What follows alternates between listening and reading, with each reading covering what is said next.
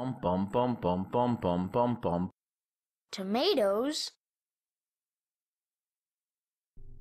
Hello, welcome to video 4. What is Game User Settings, the Get Desktop Resolution node?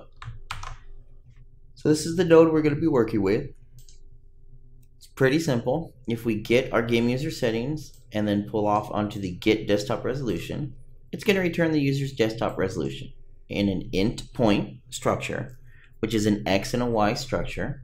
So we're going to get back an X and a Y, or we can split it and get back the individual values.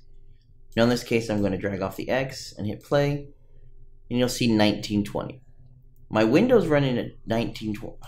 My window's running at 1280 by 720 because we're in the editor. Let's redo this.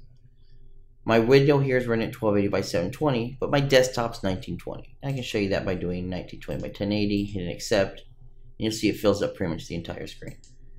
You do the same thing with the Y. You'll go back to the Y value of 1080.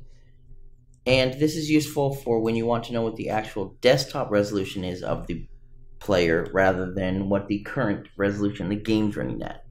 For example, on the startup for the first time, you may want to present the game in full screen mode using the entire desktop resolution that the customer has set it at, so that way they get a good experience.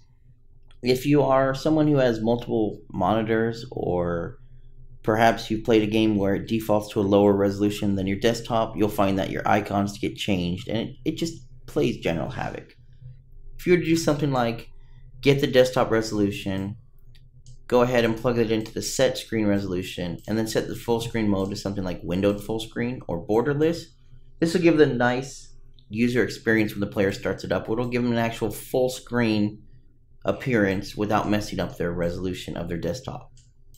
So that's pretty much all the Get Desktop Resolution node does. It just takes the desktop resolution in pixels, returns as an endpoint, and then you can do whatever you want with it.